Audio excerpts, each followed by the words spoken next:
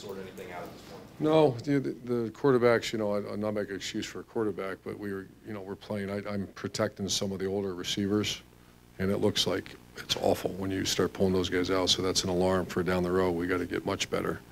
So, but they were better today. The receivers played better. Going back to last year, you reminded us that Joe and Dwayne were neck and neck in training camp. They've been closer going back and forth throughout spring. If it stays that way for 2 more weeks, I don't know. We'll just worry about Monday's practice. Now that's over. Let's have a good Wednesday. But you wish one would take it, and that has not happened. Second row right, Bill. Another quarterback question. Where have you seen, I know they are obviously competing, but where have you seen individual growth with Dwayne, Joe, and Tate in the spring, like individually? It's day to day. Tate had a much better day today. He's got a skill set that's a little bit JT-ish as far as the Q run, the Q. He's just built for that. And then he actually threw the ball. He threw the ball well too. Joe probably had the better scrimmage on Saturday, but then Dwayne came back. So it's once again, it's where have I seen the individual growth? That would take too long to go through each guy. But I think the quarterback situation, you'd wish one would take it, but then again, you like having the day-to-day competition, which is what I'm seeing. And they started very poorly today, and the quarterback receivers got much better as the day went on, which is encouraging. Front row middle, Tim. Urban, Thayer Munford was a guy who took offer late in the process a year ago. 14 months later, he's got a chance to start at right tackle. Where have you seen the biggest amount of growth with him that's given him an opportunity to compete? Yeah, a lot of credit to a lot of people. His family, then the coach at Nate, the coach at Massillon, and his family for taking him in, and his coach Stud for sticking by him after we denied him, and then he's going to be a very good player here. He's a very consistent, one of our more consistent offensive linemen. Everybody talks about Dwayne coming in the Michigan game, but people also remember Thayer had to play a few snaps. How much of that was kind of, depth at offensive tackle a year ago, and how much of that was just a young kid who, even as a freshman, just forced his way into the 2 deep with how he practiced? Yeah, freshmen shouldn't have to do that, especially him. That's just what you said. There was some recruiting errors and et cetera. So he was forced into action, but I'm glad he was, and I'm glad he's here. Front row left, Doug. Urban, you always talked about what a good practice player JT was. When you have an established quarterback who is a good practice player, what does that do for the rest of the offense in practice when you're going 11-on-11s and stuff? And then maybe what does it do now when you're not in that situation? It's a great question, and one that I've had those great quarterbacks that they're great practice players. They raise the level of play around them. They don't, I call them palms up guys. They're not the guys that look at the coach like this. They just keep the group going. It's the most unique position in all of sport. A very strong opinion about that, where everybody's looking at you. If you're doing that, then you have an offense that's doing that.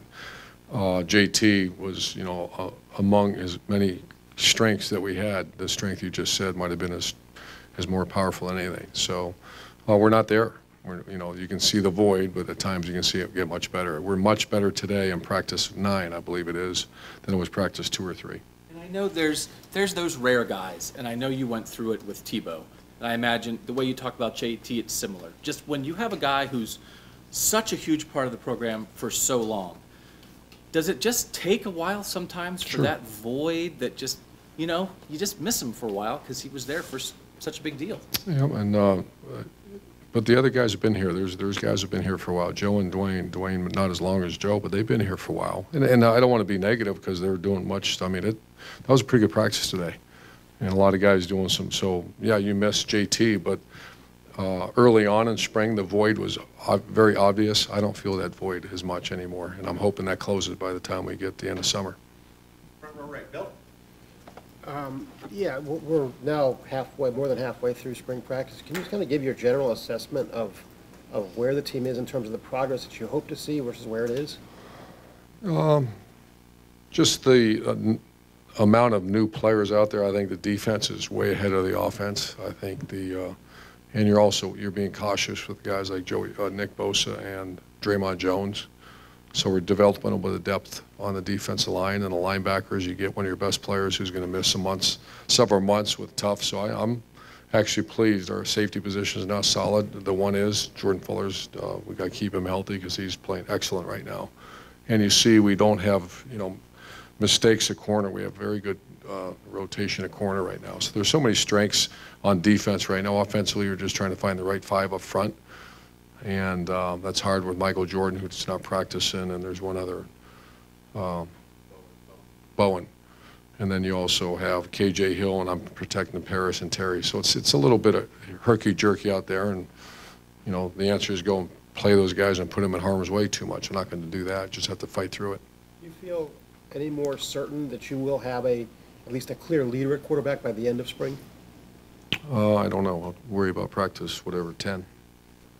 Front row right, Tim. Urban, why can't you play three quarterbacks?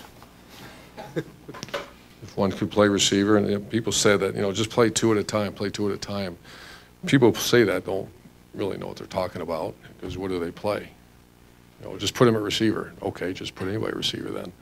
So the one thing, Tate's got an incredible skill set. There's some conversation about that, because he is a gifted guy.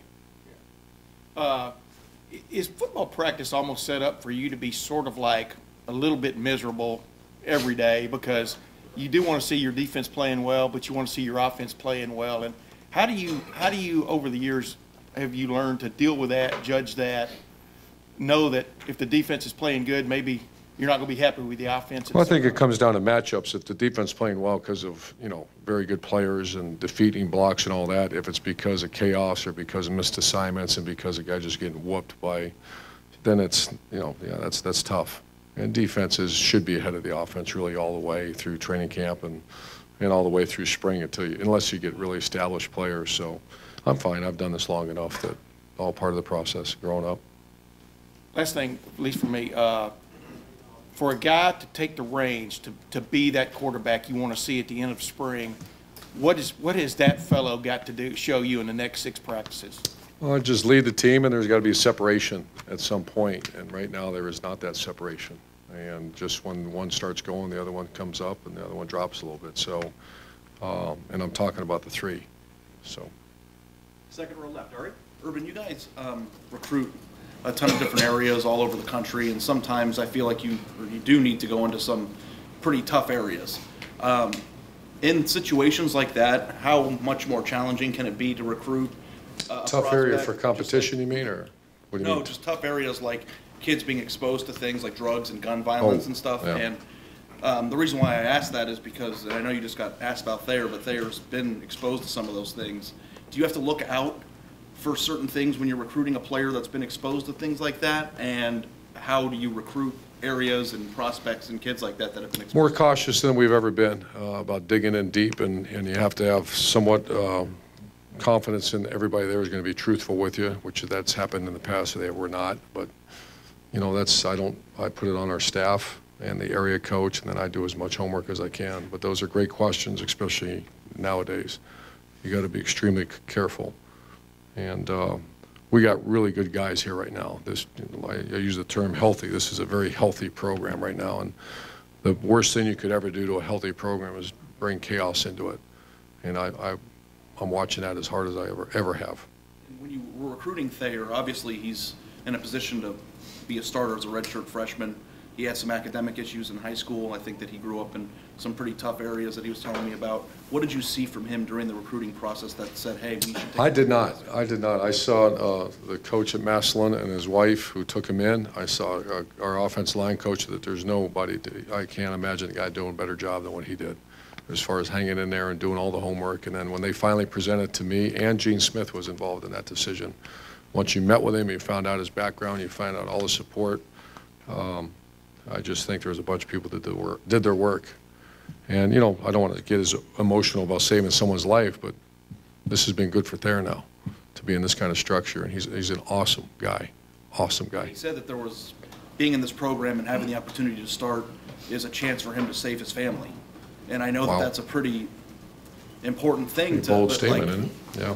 Yeah, I just don't know. Well, God bless him, because if that's one of his focuses, you can see it every day. He's doing a hell of a job. Got time for 2 more questions. Far left, Dave. Urban, every team is different, has different strengths. Of course, you've talked about this before, just adjusting to the strengths of your players. Can you just talk about that process, how it pertains to this year's team? That's still, you use the word, that's going on. That's the process. That's the evaluation. At the end of spring, we'll list our top 20 players in order on offense and defense.